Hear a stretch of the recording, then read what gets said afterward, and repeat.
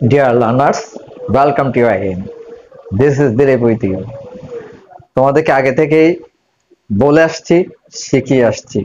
তোমরা ইংরেজি যে যত ভালো করে শিখতে চাও না কেন, ইংলিশ ওয়ার্ড মিনিং অবশ্যই তোমাদেরকে ভালো করে শিখতে হবে এবং এর কোনো বিকল্প নেই। তুমি যত ইংলিশ গ্রামার শিখো না কেন, জানো না কেন, যত স্ট্রাকচার জানো না কেন, যতক্ষণ পর্যন্ত তুমি ইংরেজির ওয়ার্ড মিনিং গুলো বুঝবে না ততক্ষণ পর্যন্ত এগুলো ভালোভাবে করতে পারবে না। ঠিক আছে?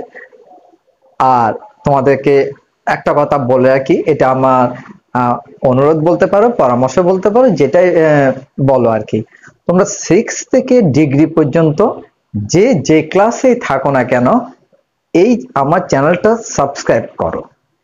বলছি এই কারণে, কারণ আমার এই চ্যানেলের মধ্যে 6 থেকে ডিগ্রি পর্যন্ত গ্রামারের যত ধরনের স্ট্রাকচার, এক্সারসাইজ এবং ইংলিশ রিলেটেড যা কিছু আছে আমি সব কিছুই তোমাদেরকে বোঝানোর চেষ্টা করছি এবং এই বিষয়ে অনেকগুলো ভিডিও আমি আপলোড করেছি। প্রথম দিকের ভিডিওগুলো হয়তো তেমন ভালো হয়নি, আর এখনো কতটুকু ভালো হচ্ছে আমি জানি না, কারণ ভিডিও ফরম্যাটিং বলো, ক্যামেরা বলো, বিভিন্ন সমস্যায় আমি আছি, এর জন্য হয়তো একটু এদিক ওদিক হচ্ছে। তো বিশ্বাস না হলে তোমরা আগের ভিডিওগুলো আমার দেখে নিতে পারো। এখানে 6 থেকে একদম ডিগ্রি পর্যন্ত সব ধরনের গ্রামাটিক্যাল স্ট্রাকচার, সব ধরনের গ্রামার এক্সারসাইজ পাবে, আমি সবকিছুই করাচ্ছি। এখন যে জিনিসটা তোমাদেরকে শেখাতে চলেছি বা আমি সলিউশনটা করে দিচ্ছি সেটা হচ্ছে ম্যাচিং সেন্টেন্সেস। খুব ইজি ম্যাচিং সেন্টেন্সেস গুলো, কিন্তু তুমি যদি অর্থ না বুঝো, গ্রামার যে নাই আমি সে কথা বলছি না, গ্রামারের ইউজ আছে, কিন্তু তুমি যদি ওয়ার্ড মিনিং গুলো না বুঝো তাহলে এই ম্যাচিং সেন্টেন্স তুমি করতে পারবে না। আর এই ম্যাচিং সেন্টেন্সটা বা এই ধরনের ম্যাচিং সেন্টেন্স গুলো বিশেষ করে যেখানে দুটো কলাম থাকে, সেটা বিশেষ করে ক্লাস 5, 6 থেকে 8 পর্যন্ত অর্থাৎ জুনিয়রদের জন্য প্রযোজ্য। আর যারা মনে করো হায়ার ক্লাস আছে তারাও একটু ভেরিফাই করে দেখতে পারো যে এই ম্যাচিং সেন্টেন্সটা তোমরা পারছো কিনা, ভেরিফাই করার জন্য। যদি পেরে থাকো ওয়েল, আর যদি না পেরে থাকো তাহলে বুঝে নাও বা শিখে নাও কিভাবে ট্রাভেল অথবা ম্যাচিং সেন্টেন্স গুলো করতে হবে। দেখো, match the part of sentences from column A and B, অর্থাৎ কলাম এ এর সাথে কলাম বি এর সেন্টেন্সের পার্ট গুলো তোমাকে মিলাতে হবে, মিলিয়ে সেন্টেন্স তৈরি করতে হবে। টু মেক 5 কমপ্লিট সেন্টেন্স, 5টা সেন্টেন্স করতে হবে। দেখো, আমি তোমাকে ওয়ার্ড মিনিং অনুযায়ী সেটা বুঝিয়ে দিচ্ছি বা মিনিংটা কিরকম হতে পারে সেই অনুযায়ী তুমি কিভাবে এটা করবে। মাই গ্র্যান্ডফাদার, আমার দাদা বা নানা। হি হ্যাজ অর্থ তার আছে হতে বোঝায়, আবার হি হ্যাজ শব্দটা, এই যে হ্যাজ ভার্বটা প্রেজেন্ট পারফেক্ট টেন্সও ব্যবহার হয়। সুতরাং পরবর্তী পার্ট দেখে তোমাকে বুঝতে হবে এটা কি আছে অর্থে ব্যবহার হবে নাকি প্রেজেন্ট পারফেক্ট অর্থে ব্যবহার হবে অথবা প্রেজেন্ট পারফেক্ট কন্টিনিউয়াস অর্থে ব্যবহার হবে। অ্যাকর্ডিং টু মাই গ্র্যান্ডফাদার, আমার দাদার বা নানার কথা অনুসারে বা মত অনুসারে, the secret of good health, অর্থাৎ ভালো স্বাস্থ্যের গোপন কথা হচ্ছে বা গোপনীয় বিষয় হচ্ছে হি গোস টু, তিনি যান। He has been doing this, তিনি এটা করে আসছেন। হ্যাজ বিন, দেখো present perfect continuous tense, he has been doing this, তিনি এটা করে আসছেন। এবার এটা অর্থটা জানলাম, এটা অর্থটা একটু বোঝার চেষ্টা করি, তাহলে জিনিসটা আমার কাছে আর একটু ইজি হয়ে যাবে। Never been ill in his life, জীবনে কখনো অসুস্থ হননি। ইজ এক্সারসাইজ, ব্যায়াম, হলো ব্যায়াম বা ব্যায়াম হয়, ব্যায়াম এরকম। সুইমিং এভরিডে, প্রতিদিন সাঁতারে। সিন্স হিজ বয়হুড, তার বাল্যকাল থেকে বা শৈশবকাল থেকে।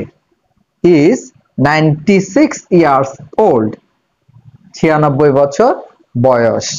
ওকে, এইবার তাহলে দুপাশের অর্থই তোমার জানা হলো, মেলাবার চেষ্টা করো কিভাবে ম্যাচ করবে।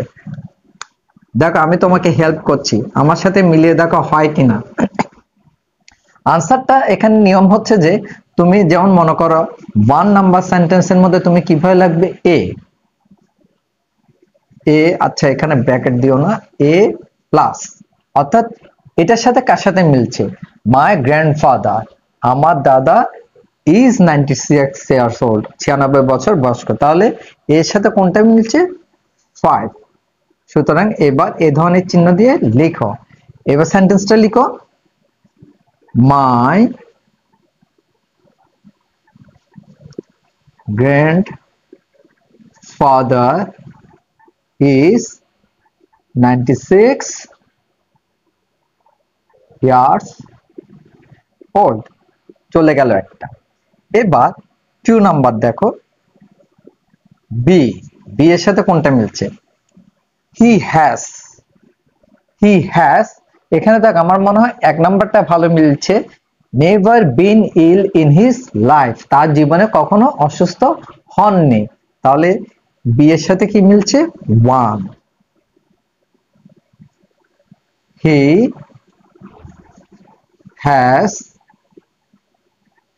Never been ill in his life.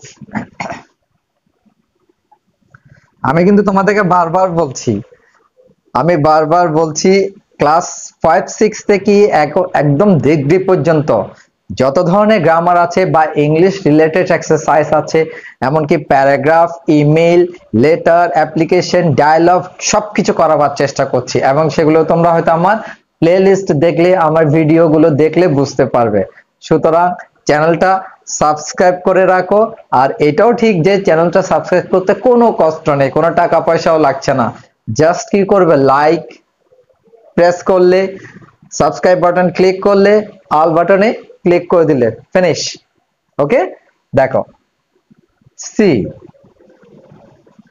কি বলছে, অ্যাকর্ডিং টু মাই গ্র্যান্ডফাদার, আমার দাদার কথা অনুসারে বা নানার কথা অনুসারে, the secret of good health, সুস্বাস্থ্যের বা ভালো স্বাস্থ্যের গোপন বিষয় হচ্ছে কি, ইজ এক্সারসাইজ, এটা হয়ে গেছে, তাহলে এটা হচ্ছে 2। তাহলে কিভাবে লিখবো, according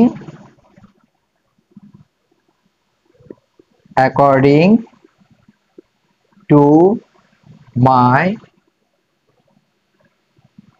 grandfather,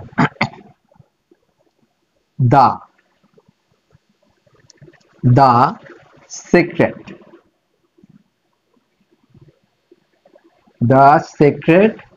of good health is exercise। Okay, number 4 দেখো, নাম্বার 4 কি, ডি, প্লাস ডি এর সাথে কোনটা মিলছে, হি গোজ টু, তিনি যান, কোথায় যান, সুইমিং, সাঁতারে যান প্রতিদিন, তাহলে এর সাথে 3, হি goes to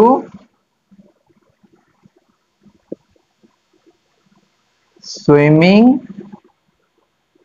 every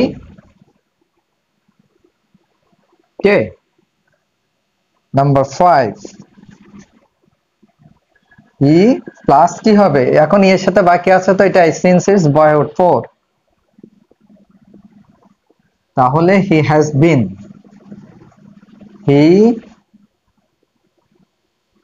been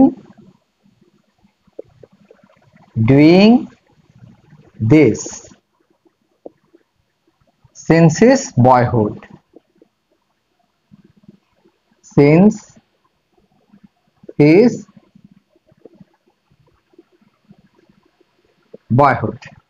ওকে, তাহলে দেখো অর্থটা বুঝে কিভাবে সহজেই আমরা এটা করে ফেললাম। ঠিক আছে, দেখো